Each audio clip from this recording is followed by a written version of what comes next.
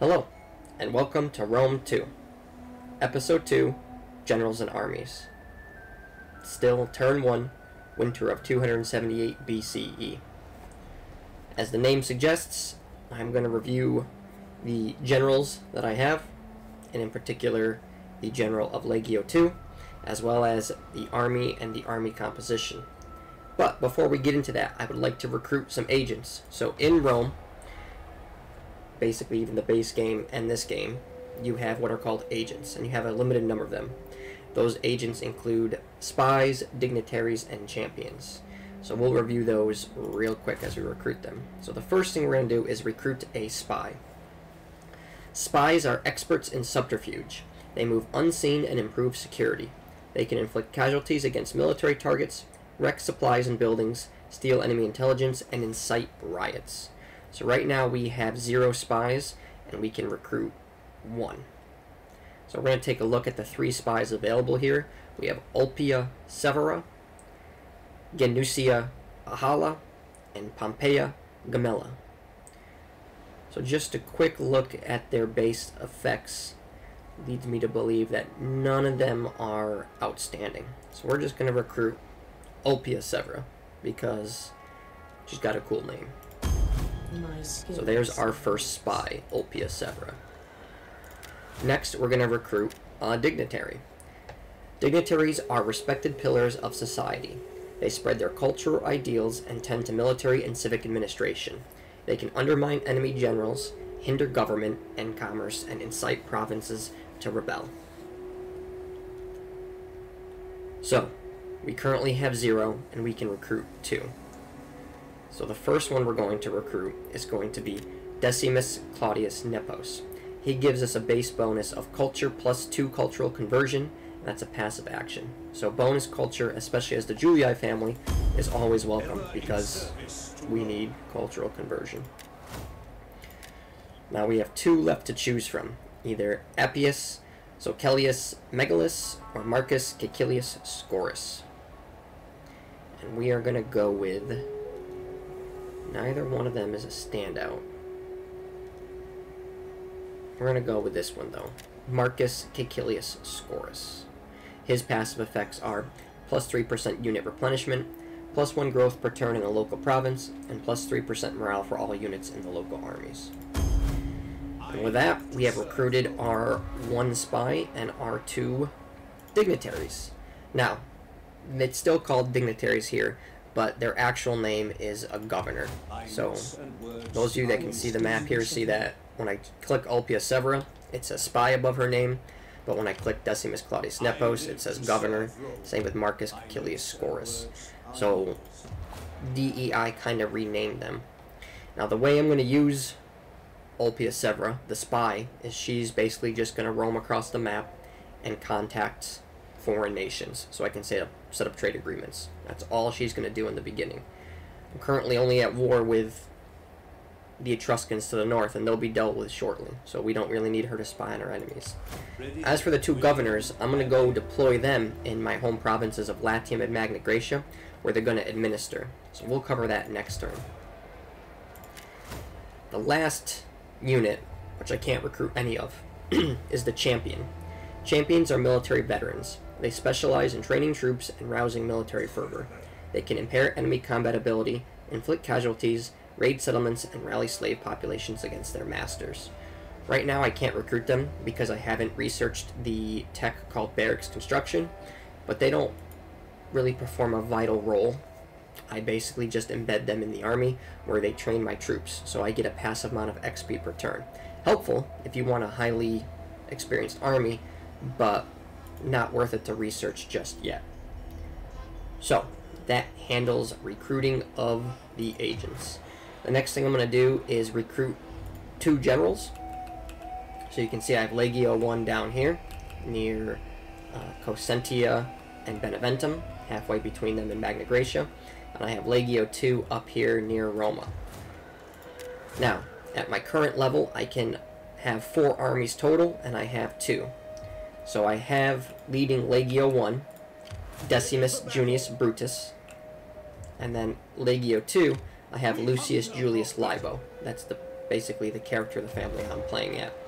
So there's 4 potential families that you can use in the campaign, and I want to get a general in each one so neither one of them feels left out.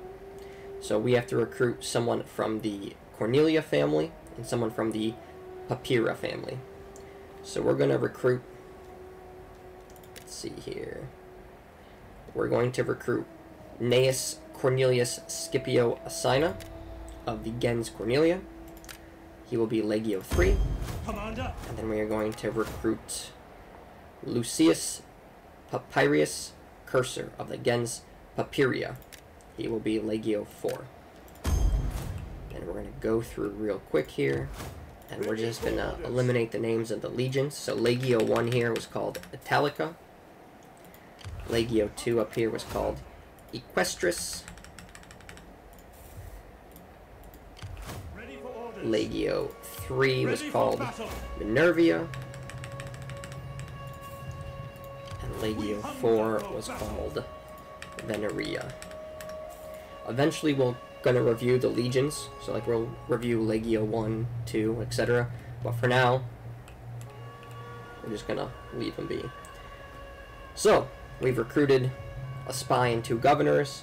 We maxed out the number of generals we have on the field. We're now going to look at the army. Ready for orders. So, Legio 2, led by Lucius Julius Libo. He's going to be our spotlight later. For now, we're going to kind of ignore him. But at the moment, we are going to look at the army. He has 1 unit of Hastati, 1 unit of Principes, and 1 unit of Triarii in his army. He can recruit the following units: Equites, Triarii, Principes, Hastati, Italici Milites, Rorii, Levies, and Acencii. So the Acencii are Camillan levy slingers, the Levies are Camillan levy javelinmen, the Rorii are Camillan reserve manipoles, the Italici Metellis are Italic levies, and then you have the main 3, Hastati, Principes, and Triarii. Those are the most well-known professional military units in the Roman army. Then you have the Equites. So as you might have guessed, we are in what's called the Camillan military period. Later on, as the game progresses, you can go through different reform periods, one of those being the Polybian reform periods, another one being the Marian reform periods, and then finally the Imperial reform periods. Basically, as you reach enough power and standing, you can research a tech that will reform your military. So here, you'll see that the Hastati, the Principes, and the Triarii all have spears, although the Principes and Hastati are usually known for carrying a short sword, such as the Gladius or the Spatha. Anyways, we're going to review them real quick so you have an idea of what's going on in my head. So, infantry will make the backbone of my army. Any army I create usually has 5 units of horsemen and 15 units of infantry, for a total of, well, 5 units of horsemen and 15 units of infantry. The way I play is I try to create a strong line of infantry to march up to the enemy, and that infantry will hold the enemy infantry in place. They don't necessarily need to deal out a whole lot of damage or casualties. What they need to do is they need to not rout and not take damage. That's what they do. Because I'll deploy my cavalry on the wings with some Triarii, and their job is to rout the enemy cavalry, if they have any, and once the enemy cavalry has been chased from the battlefield, use my cavalry to perform flanking and rear charges to cause the enemy to rout. Once the enemy is routing, I can use those available infantry forces to envelop the other infantry forces remaining, and then slowly grind them down / use repeated cavalry charges to force them to rout. And that's kind of how I play as Rome. That's my entire military strategy. I very rarely change it, and usually it works. So now it breaks down to, do we recruit Hastati or Principes? So the Hastati, from the early period, they are a Camillan light spear manipule. These young men are the armored front line of a Roman legion, equipped with a spear and a square shield. Then we have the Principes, the Camillan heavy spear manipule. Wealthy and older Roman citizens, the Principes are the main heavy infantry force. They are armed with spears and large shields like the Hastati, but have better armor. And right there, you have just heard the key to what I choose. The Hastati have 20 armor. The Principes, 35 armor.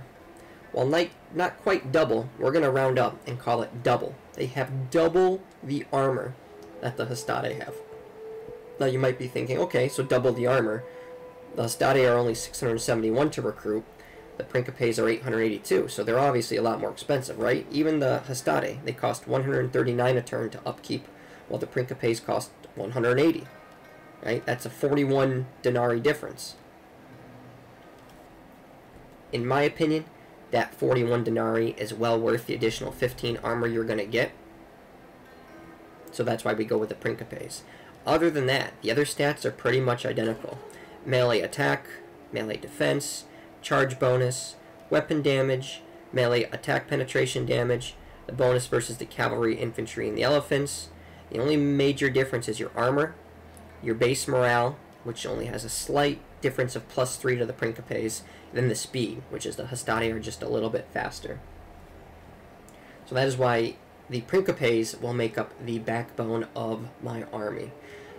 The thing is, the Hastati and the Principes also both recruit manpower from the plebs, so that's why I choose one or the other.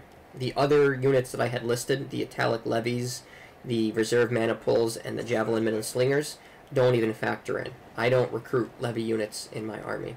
I only get a limited number of armies, which is right now I only have 4 armies I can deploy on the entire battlefield. And each army can only have 20 units, so I'm not going to use levy units in my armies. We're going to use full-time professional Roman soldiers, and that will be the Principes. So we're going to go ahead and recruit a bunch of them. Right now it looks like we can recruit 5 units per turn. So we recruited 5 Principes. I'm going to actually take one away. So it's going to be 4 Principes, and I'm going to add a unit of Equites. So I didn't handle the Triarii and the Equites just yet. We'll talk about them. The Triarii of the early period are a Camillan veteran maniple. Wealthy and experienced citizen soldiers armed with spears and large shields. These men hold their positions in the 3rd line of the Roman Manipular Legion. Now they have slightly more melee attack, a little bit better defense, charge bonus, all of the stats are better than the Principes. But they are also 249 denarii per turn. That is almost 70 more than the Principes. That's a pretty steep difference to go from 41 per turn to 70. On top of that, the Triarii are more specialized. They will carry a spear throughout most of the Reform periods. So in the Camillan period they have a spear. I think in the Polybian and Marius Reform periods they also have a spear. I haven't got that far in the game, so I don't know for sure. I know the Principes will drop the spear for a Gladius or a Spatha, so we usually have either 2 to 4 Triarii in the army. I haven't decided just yet, but I usually deploy them on the wings of my infantry with my cavalry. Now they are a bit slower, so you might think, well, they're more heavily armored and they're more elite, why don't you put them in the middle so they can hold? Well, I want them to envelop. Remember, we use the cavalry, and then we usually have maybe a Triarii or 2. If we're on the offense, the Triarii really can't chase them down, but if we're on the defense, the cavalry are going to attack us. I can use those Triarii to deploy them where I have my own cavalry, and they have that bonus to cavalry because they have a spear. So their bonus versus cavalry and the elephant are 21. Now, the Principes have a bonus of 17 for the cavalry. However, once they drop their spears and they switch to a sword, they will lose that bonus. Only spear-wielding units have a bonus versus cavalry. So we aren't going to recruit any Triarii for now. We don't really need them. We're okay with the 4 Principes. And then lastly, we have the Equites, the Camillan cavalry. The cavalry elite of Roman society, used for flanking and pursuing routing enemies, equipped with a spear and circular shield along with the finest armor they can afford. Now, they have less armor, right? Not as much morale, but you can't really compare them to an infantry unit because the Equites, in my opinion, are the most important part of my army, and Hannibal would say that as well. there will be your general's bodyguard and then 4 units of equites, 2 on each side. And their job is to neutralize the enemy cavalry. So whatever cavalry the enemy has, I'm going to send my cavalry out to make sure that the enemy cavalry is destroyed. Then once the enemy cavalry has been routed from the battlefield, that means I will control the flow of the battle. The enemy will not have any mobile units that can harass my cavalry, but my cavalry can harass their infantry. So as my Principes and my Triarii are holding the enemy infantry line in place, my equites will perform either flanking maneuvers or rear charges. And there's nothing more demoralizing than having your infantry held in place and then a cavalry attack smashing them from the side or the back. And that's the goal. I don't want to necessarily murder the entire army. I want to get them to break. And breaking and routing is very important. In the ancient days, there wasn't a whole lot of... I don't want to say there wasn't.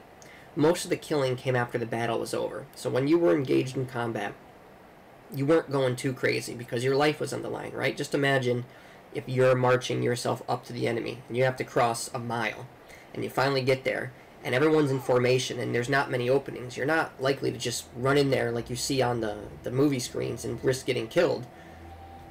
But if you're holding them in line and the enemies, you're both fighting and then the cavalry appears and you've been flanked, well, you're more likely to run away. And then that is when the massacre occurs. When an enemy unit is running away, they're clearly not defending yourself, so your Principes, your infantry, can chase them, and then your cavalry can hunt them down. So that's how I want to do things. I want to make the enemy infantry break. I want to force them to rout, and then as they're routing, hunt them down because they can't deal damage to me. So that's why the equites, and even the Principes and Triarii, they all have their role. The Principes hold the enemy in place. The Triarii aid the cavalry in destroying the enemy cavalry, and then they envelop the enemy's wings. And then the equites take out the enemy cavalry and then perform charges and then hunt down the enemy. The last thing we're going to review is the general's bodyguard. Custodes Corporis Legate, Camillan general's bodyguard. These Roman officers and their guard of equestrians lead the Roman legion into battle. As you might guess, all their stats are fantastic, much better than the equites, except for their speed. Equites are a little bit of a lighter cavalry, so they move faster, but they have less armor, attack, etc. But they guard the general. One thing I did neglect to mention is the Triarii and the equites are also pulled from the patrician classes, and the patrician class is much less populated. So that's about it. Something I did also fail to mention is all the infantry that I've recruited. So the Hastade, the Principes, and the Triarii all have 200 men per unit, while the cavalry only have 100 men per unit. So that is how the game balances out. You don't get a 200-man cavalry force. The cavalry is only a 100-man force. So that covers our armies. You saw why I chose the Principes over the Hastade. We covered the Triarii and the equites, and we went over the general's bodyguard. Now, something else we're going to do is we're going to bop on down here to Legio 1, and we're going to disband his military. They are a bunch of other, basically, units. They aren't the Principe Equite formation that I like, so we're not going to keep them around. And then we're also going to have him recruit 2 units. 2 Principes. The reason being is because there's a stance here that you guys can't see. Right now, Legio 1 and 2 are called mustering. They recruit new troops to an army and improve replenishment of diminished units. -2 food in the local region, plus 4% replenishment rate for all units, and plus 7.5% melee defense skill for all units. Eventually, after they've mustered units, they can assume a new stance called the patrol stance, which we will review next time. But the patrol stance has its own benefits, but the biggest thing is you need 3 units, so the general's bodyguard plus 2 infantry or 2 whatever, to basically make that stance available. Now, this is why we declared or sued for peace with Pyros. We went from about 20,000 denarii to start to 19,000 when we made peace. We are now down to 5,422 denarii. That is after recruiting 2 governors and a spy, 2 generals, 6 Principes, and an Equites. We went through almost 14,000 denarii. Now, we are making 3,605 per turn. Not bad, but that's going to also drop next turn when we have to start paying upkeep for all these units that we just recruited. It's the name of the game, though. You have to balance expenditures and income. You'll see we go through periods of rapid expansion where we get a lot of money, but then we need armies, so then that money goes all back into the military. So you can see it kind of does a good job mirroring, well, Rome for the most part. So, we're going to get to our spotlight here in a second. It's going to be on this guy right here. Lucius Libo Julius, also called Lucius Julius Libo. I haven't showed you the faction tab yet. This tab will be incredibly important. But right now, all you need to know is we have Lucius Julius Libo. He is the primus inter pares, which means first among equals. He is the family leader, and like I said, the primus inter pares, so he is the leader of the Julii family, and he is the leader of Rome right now. So Gens Julia, faction leader Lucius Julius Libo, and he is married to Lucretia. We also have 5 other, what I'm going to call statesmen. You have Gnaeus Cornelius Scipio Sina, we just recruited him. Lucius Cornelius Scipio, part of the Gens Cornelia. We have Marcus Junius Brutus and Decimus Junius Brutus. Decimus Junius is in control of the Legio 1, that is the Gens Junia. Then we have Lucius Papyrus Cursor, part of the Gens Papiria. So you see we will have the Julii family, the Cornelia, the Junia, and the Papiria. I'm not going to go over this tab too much more. Save that for a different time because the faction tab is like 25 minutes to explain it all. Ready for orders. We want to focus on this man right here. So we're going to go over the details of Lucius Julius Libo. Right now he has 6 authority, 3 cunning, and 3 zeal. Now, authority, cunning, and zeal are the main 3 attributes of a general. These attributes all augment how things go. So you can see authority. A general's strength of character and ability to lead troops into battle. Security against authority-based agent actions. Plus 6% chance of wounding enemy agents in self-defense. Plus 15% to the size of the commander's aura of influence. So I like authority because when we get in our first battle, you'll see he has a larger authority of influence, and troops within his authority of influence get a bonus. Cunning. Now, he only has a cunning of 3. 3 is neutral. 3 means you don't have any positive, but you don't have any negative effects.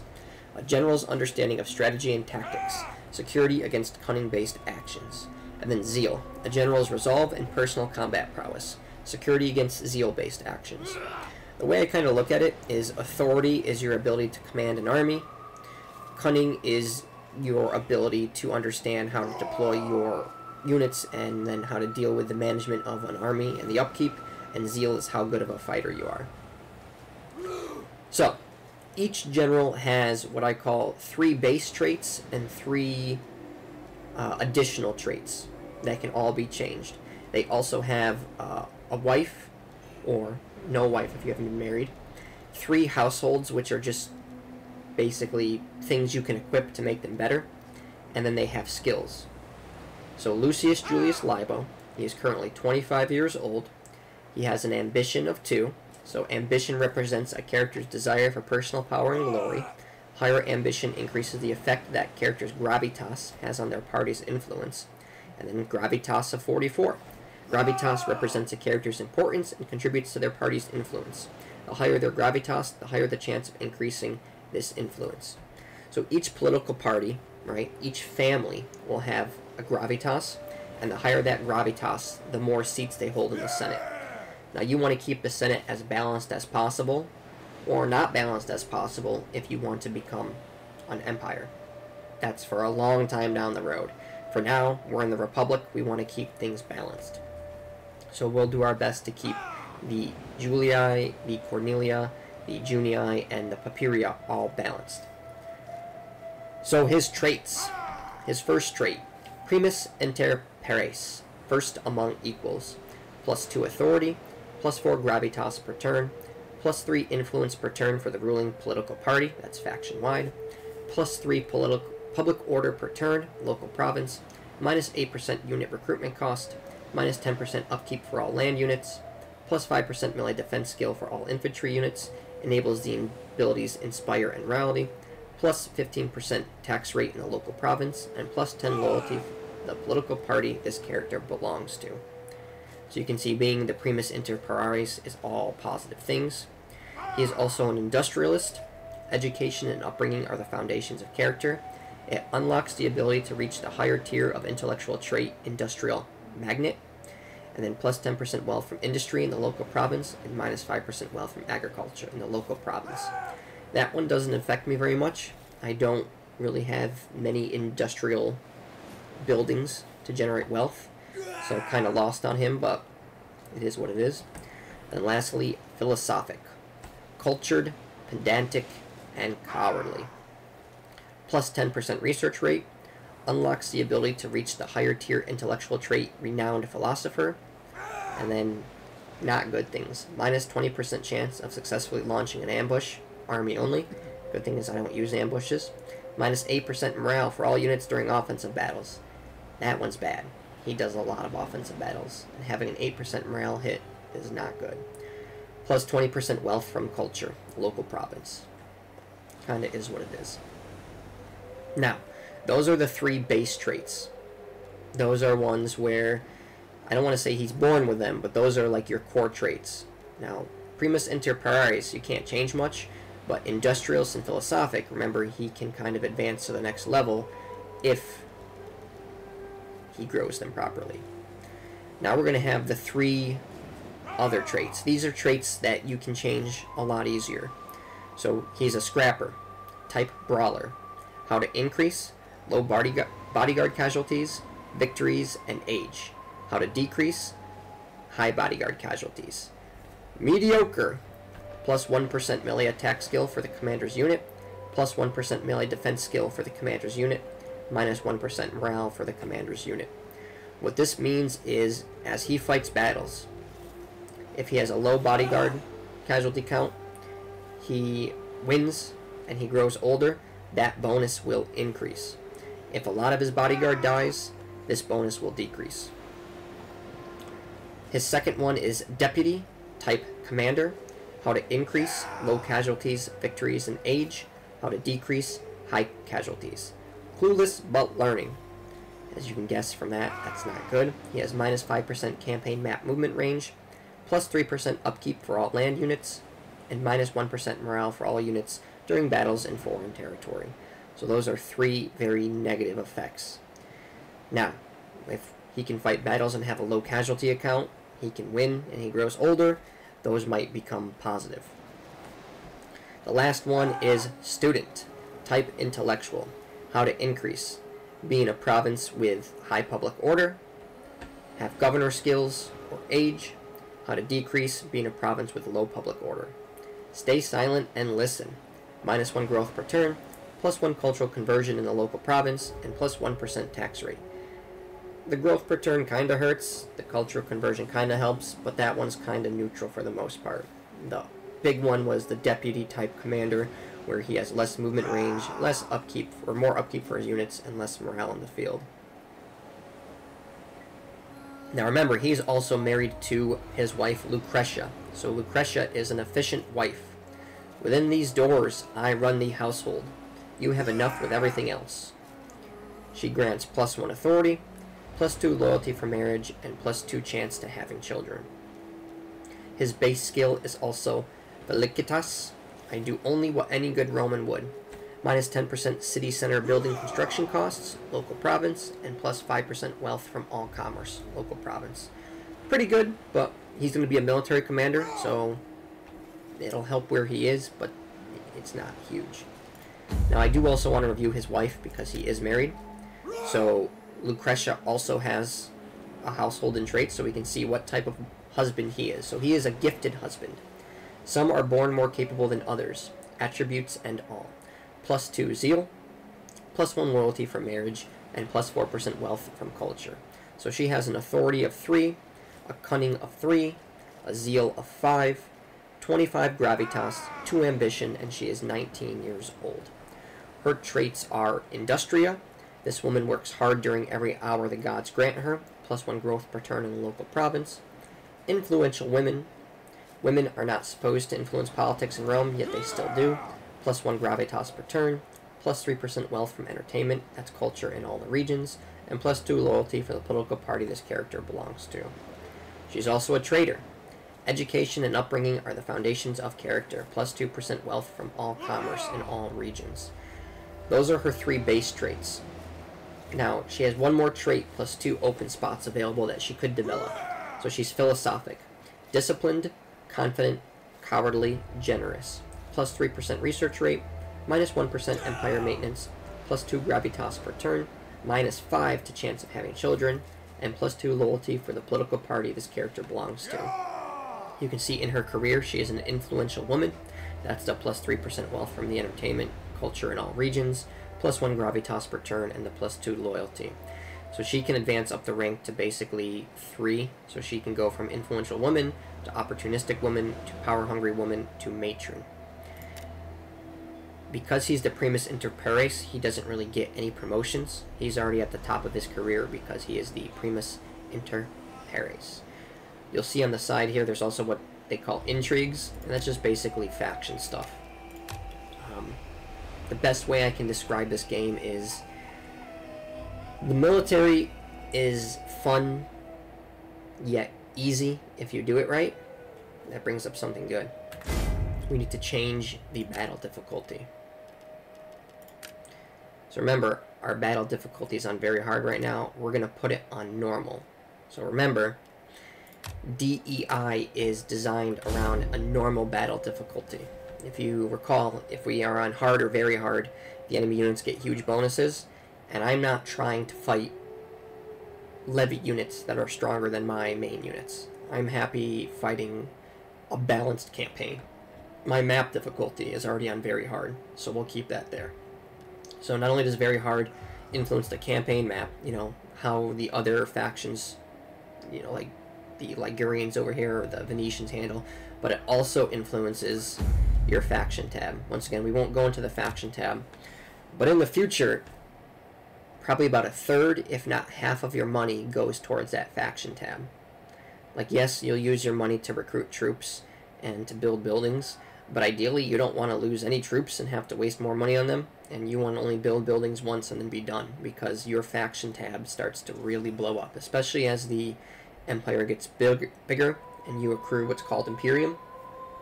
It gets a lot harder to control. So, that was about Lucius Julius Libo in-game. Let's talk about Lucius Julius Libo IRL. So our spotlight on Lucius Julius Libo. He was consul of Rome from 267 to 266 BCE, serving with Marcus Attilius Regulus. He will also make an appearance down the road, but not quite yet.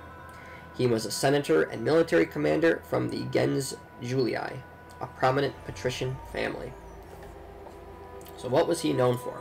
Well, right now he's recruiting an army, and he's going to head up to Arretium and take that next turn. But what he was known for was actually carrying out a war against the Salentini, a Mesopotamian group of people of Apulia. So Apulia is the heel of Italy. This area right here I'm circling, sorry for those of you that can't see it, would be called Apulia. It is the heel of Italy, and then it goes a little bit north towards Beneventum, but not quite. It's just the heel. So anyone that knows, you know, like a high heel stud, that's what you're looking at. Now, he conquered the city of Brundisium, and this is where, as much as I love DEI, I take issues with certain things. You can see the heel here has the city of Terrace on it. Now, Terrace was the name of the city founded by Greeks. Those Greeks being the Spartans actually founded this colony, and they called it Terrace.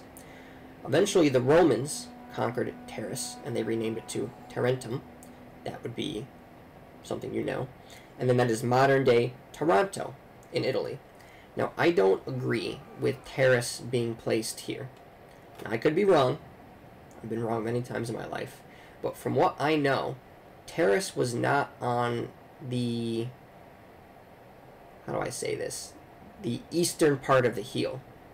Terrace should be more down here in the western/southern part, like where the heel comes into the bottom of that foot, where that bay is. That's where I thought Tarentum was located. Where Terrace currently is, I thought was the city of Brundisium, modern-day Brindisi. The reason I bring that up is because Lucius Julius Libo and Marcus Attilius Regulus, they are both known because they conquered the city of Brundisium in Taranto. Well, where Taranto is, or Terrace. We'll stick with the old names, Terrace. So Brundisium is actually located where the city of Terrace is, and Terrace should be on the other end of the heel. So maybe DEI got it wrong. Maybe I'm getting it wrong. I don't know. Look up a map of ancient Rome, but I think Brundisium should be where Terrace is, and Terrace should move over. Now, because there's so few cities in the game, maybe they just thought Tarentum was a more important city, so they just stuck it in this province. But I don't know. I thought it should be Brundisium. So both Lucius Julius Libo and Marcus Attilius Regulus were awarded a triumph for their conquering of Brundisium. So, as you know, the Julii were a prominent patrician class, but the last major Julii to appear in the historical record was Gaius Julius, his dictatorship in 352 BCE. And then the next famous to appear would be Gaius Julius Caesar, the Caesar branch of the Julii family. So Libo is probably a link between the Julii of the early Republic and the Julii Caesars who came later during the Second Punic Wars to the founding of Imperial Rome. So remember, you have the Julii, they are the main family, but the Caesars kind of become like a branch family. There's not much else known about him or his family. Now, there's some relatives that he could link to, but it's kind of sketchy at best. So we're not gonna talk about it. All you need to know is that he was consul from 267 to 266. He served with Marcus Attilius Regulus, and he conquered Brundisium in Apulia. And that I take issue with where the city of Terrace is, because I think that's where the city of Brundisium is, and that Terrace should move over. If I ever do a playthrough of Rome Total War, it also has sparse cities like this, but I use a mod that adds a ton of cities to the game. So if I ever do that, you'll see, maybe I'll be right, maybe I'll be wrong, who knows. As you can potentially hear a helicopter flying by my house. Anyways, can't control that, and we're going to just deal with it. So that's Lucius Julius Libo. The last thing we're going to do before we end the turn, yes, I promise, starting next episode, we will end the turn, is we are going to construct some buildings. So, what do we construct? Well, Beneventum and Cosentia aren't a complete province yet. So we're going to kind of leave them alone for the time being. We're also going to do something crazy, and we're going to untax that province. Now that will go from -17 to -10 public order per turn. Very manageable. Instead of rebelling in, 6 turns, now they'll rebel in 10 turns. On top of that, we are going to lose some money. We're going to lose 472 per turn. But you know what? That's okay. We can be okay with that. Now, in Latium, we have the city of Rome, and Ariminum, and Asculum. We are actually going to go on a brief purge here, and we're going to destroy a bunch of buildings.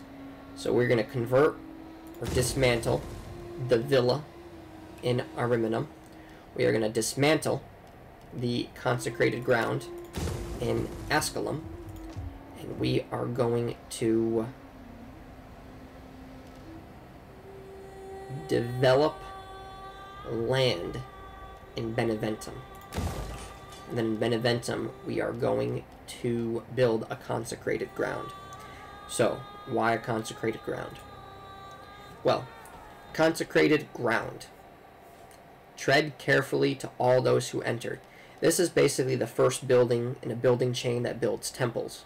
But the main reason we're building it is because it will give us +2 sanitation in the region. We'll have 2% regional income tax. That's taxes for building the upkeep, so we lose 2% income.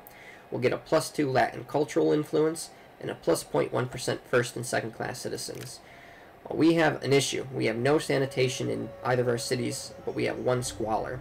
So that means we have a 1% risk of plague. I want to get rid of that by building the consecrated ground.